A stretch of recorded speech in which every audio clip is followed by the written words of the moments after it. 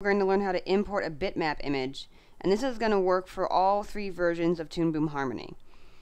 So the first thing we're going to do is open up our import images window, and we can do that one of a few ways.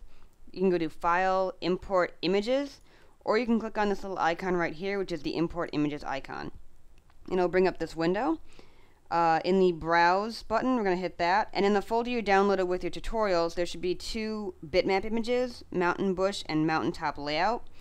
And Toon Boom can actually import several kinds of image files, including PNGs, Photoshop files, JPEGs, and TIFF files. And we're going to go ahead and open that. In the Layers options, we're going to, you can actually have a couple options here. You can add to an existing layer, or you can create layers based on either their file names, or create a single layer with all your imported images on one drawing layer. And we're going to go ahead actually and do create layers based on file names, because that will mean that each image has its own layer. We're also going to vectorize the image and color that vectorization. The reason we're vectorizing it today, normally you wouldn't want to do that, but in this case we're doing it because we're using a transparent PNG. So I'm going to go ahead and hit OK.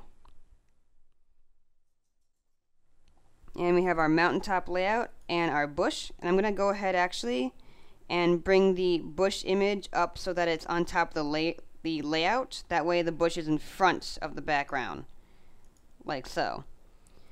I'm also going to relocate these on the screen. I'm going to select all of the mountaintop layout image. You can see it's in pieces. That's because we vectorized it. When you bring it in without vectorizing, it'll actually come in as one solid piece, which is really preferable.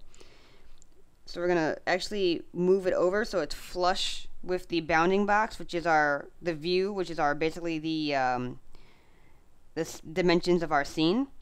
And I'm going to do the same thing for the bush. I'm going to select all of it and move it over so that it's flush with the edge of the layout on the left side.